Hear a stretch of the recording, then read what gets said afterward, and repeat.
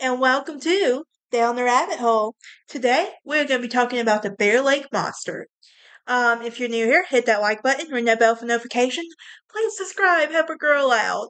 I do have 4 other podcasts you can check out as well, just a Breezy Chat, True Crime Lounge, Sassy Southern Belle, and Dork Academia Queen. So, what am I? This is a podcast. This is on my YouTube channel, Breezyville. Because I just haven't felt like going through the process of creating another Spotify account with this. But anyway, I'm kidding. All podcasts are on the same email and everything. But today, I was looking at some folklore and like urban legends and like everything, and this one came across my list. And it's called the Bear Lake Monster. And this is said to be a folklore near Bear Lake on the Utah-Idaho border. And this myth originally grew from articles written in the 19th century by Joseph C. Rich, who was an LDS settler in the area. So, in reporting to report a second-hand account and sightings of the creature. However, he later recanted the stories. In the recent years, this monster is considered to be a tourist attraction, and the last reported sighting of this monster was in 2002. Now, do I believe in this monster? No, by a long shot. I do believe in ghosts, because I've actually seen a ghost. But anyway, but what is this description of like this Bear Lake monster? So, according to one team of folklorists, that it is reported to resemble a serpent, but with legs about 18 inches long, which is a Moralda along the shoreline. And one article reported that the creature had a large underlying body about 36 um, feet of exposed surface of a light cream color moving swiftly through the water, and at a distance of 3 miles from the point of observation. Now, others reported seeing a monster-like creature. It went faster down a locomotive and even had a variously described as being similar to a cow, otter, crocodile, or walrus, minus the tusk. Now, the size is reported to be at least 50 feet long and certainly not less than 40. Um, 40, but some have reported that spikes of the spine starting from the bottom of the head all the way down to the body. Some have even spoke of a second member of the species, of smaller monsters as well.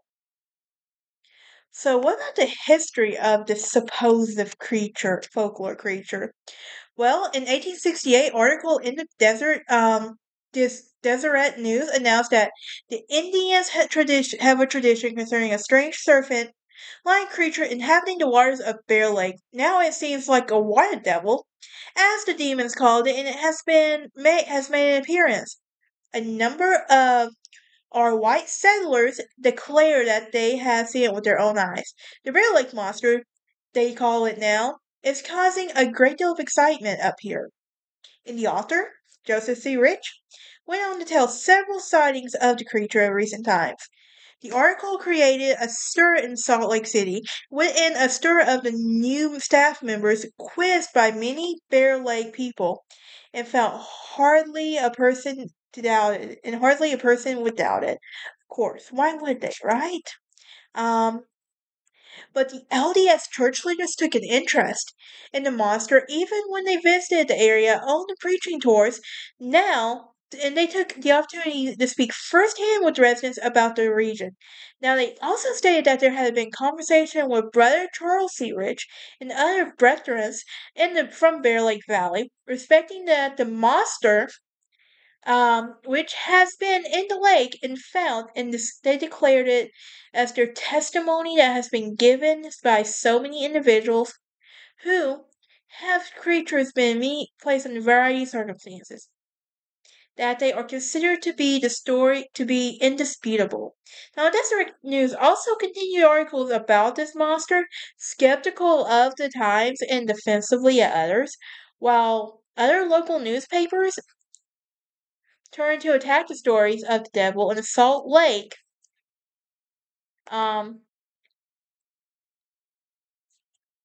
Tribune even went on to quip with the monster with a twin brother and devil cousins of Brigham Young. So, even articles about the Bear Lake monsters continue to appear over the many years, either reciting new sightings, or as well as similar creatures in the river in the Utah Territory, or calling the sightings into question. Um, to Bear Lake, as well as President Brigham Young decided to investigate the claims whether the story was an honest tale of the serpent or only a fish story. And it went as far as sending a large rope to Paris, Idaho, to aid in the capture of the monster. Okay, I'm trying not to laugh, but I'm having a hard time believing any of this. But Young was only wasn't the only person in capturing the creature, and only local residents proposed using like a large bait hook attached to a 24-foot cable and 300 yards of 1 inch rope. And at the time, it was like used to be a large buoy with a flagstaff inserted in the center. And from the buoy, 100 yards of a three-quarter rope and extended offshore was captured. It was and hoped to be a monster and exploited its wondrous proportions of the business. It was in competition with the infamous P.T. Burnham. So, what about the interest in this? Well, it would eventually die down, and the subject would become a phenomenon, and it will fade from the public memory. 26 years after the articles and allegations, Joseph C. Rich finally admitted that it had all been a wonderful first class lie. So, what about like the sightings we see in today? Well, there's supposedly see today.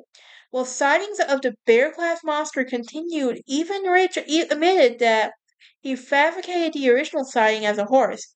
In 1907, a letter published in Logan, Utah, newspapers reported claimed that the two men had seen Bear Lake um, Baton attack their camps and kill their horses. A 4-year-old claimed to see it. In 1937, a Boy Scout leader spoke of the sighting in 1946, and the last reported sighting of the monster was in June 2002, when Bear Lake business owner Brian Hisrity claims to have seen the monster. Now, the monster has just been a part of local folklore, partly due to its sporadic sightings and partly in jest. For years, a bear-like monster boat, a tourist boat shaped and to look at the Green Lake monster, offered a 45-minute scenic route. Bear Lake with a folklore telling, another self-parody in the locals have done it as filmed in Garden City, Utah. Raspberry Days prayed with the local children and labeled it real Bear Lake monsters.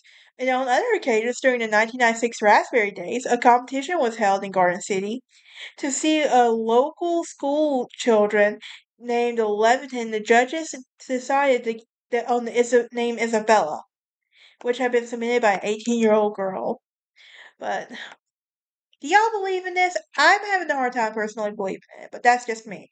Um, but that is it for this episode. I will see y'all next time, and y'all have a great day.